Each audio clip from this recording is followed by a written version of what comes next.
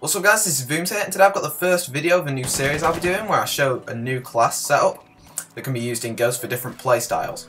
So the loadout for this episode I decided to call the Powerhouse. This is because the class is based around the high damage caused by the AK-12. This gun is quite flexible and is effective at all ranges.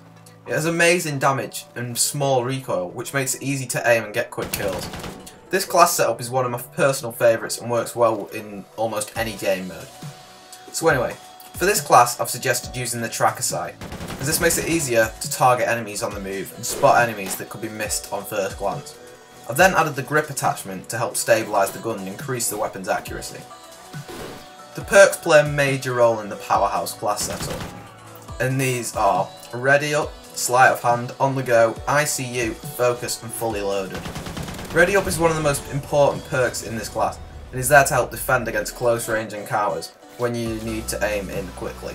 Sleight of Hand is just as important and is needed for reloading quicker so that you can get back into action and be prepared to fire as quick as possible. On the Go is quite a different perk from a lot of the previous CODs, but is also quite useful. This perk saves time and helps you get to cover whilst being prepared to engage in combat again. ICU is an underused perk in Ghost.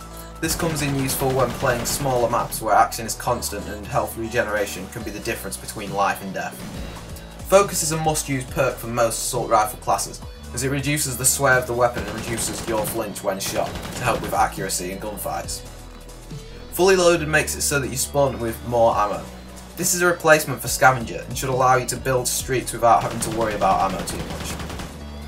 This class doesn't feature a secondary or any equipment due to the amount of perks, but if you'd prefer to use these, feel free to drop Fully Loaded or On the Go, as these are the least important perks.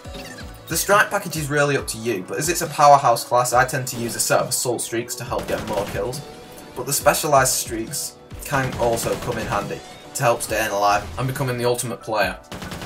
So I hope you've enjoyed this class setup and make sure to leave a like if you have. Also don't forget to subscribe to keep up to date with my next class loadouts, as well as lots more COD Ghost videos.